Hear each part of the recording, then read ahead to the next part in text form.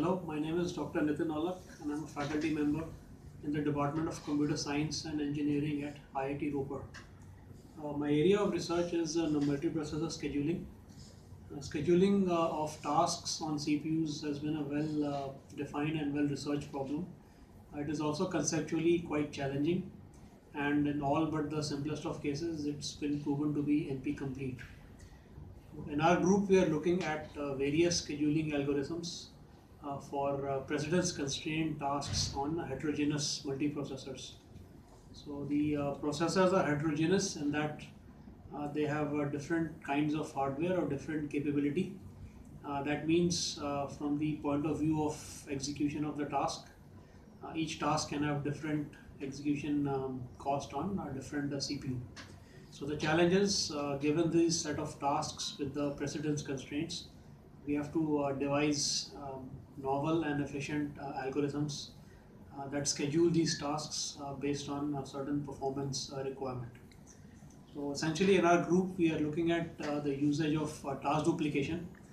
So what we do is in this is that whenever we have tasks communicating with each other and somehow they get assigned to different CPUs, so then there is some communication delay between the tasks, and that once a task is done and it needs to convey the results to another task, then it has to make use of the communication channel, and based on the bandwidth and speed available, there is some delay associated.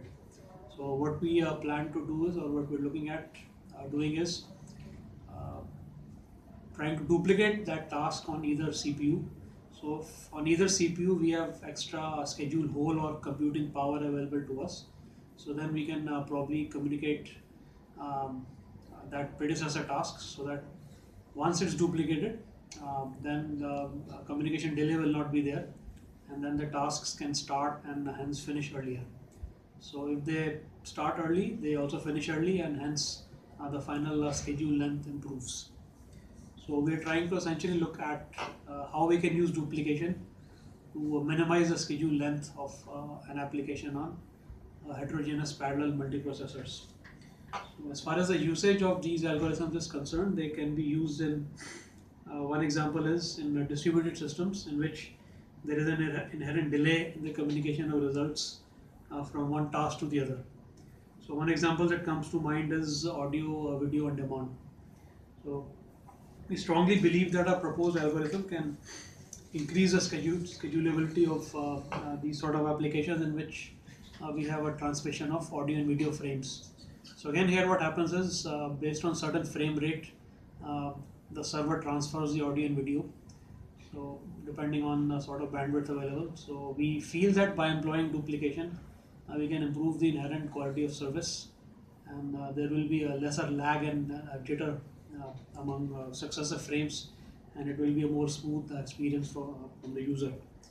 So we also, another area in which these algorithms can be used in is in real-time systems in which there is a deadline associated with each task. So we have to ensure that not only does the task finish correctly, but it also finishes by its deadline.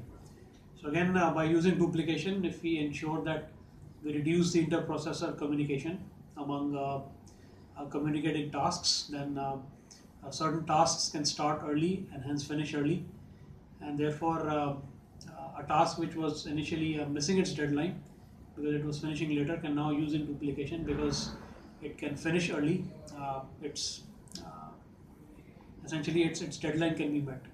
So essentially using duplication, a larger number of tasks can meet the deadline.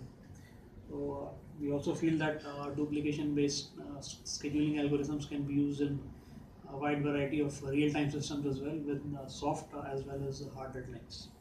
Thank you.